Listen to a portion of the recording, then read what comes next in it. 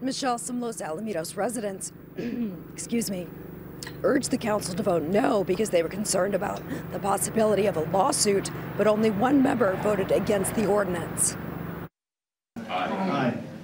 Yeah, opposed? No. Okay.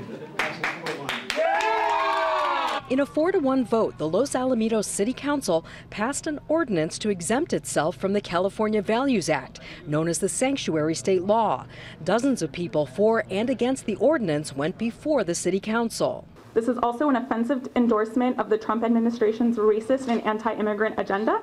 The city must follow all state law, even if you don't agree with it. The state law limits the involvement of state and local law enforcement in federal immigration enforcement.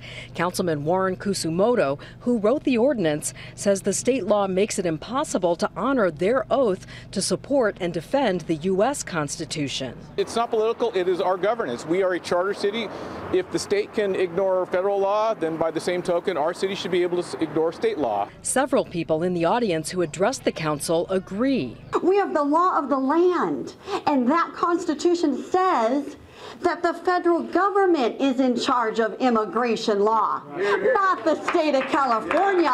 Outside council chambers, where an overflow crowd watched on TV monitors, people on both sides debated the legal and moral issues at stake. The law of the land of California is that we should not collaborate with ICE in seeking to intimidate immigrant communities in order to allow our police to be able to serve without fear. That's what I believe, and that's what we're teaching. And here's the Are you Los Alamitos resident? No, I'm from a county where we are following the Constitution.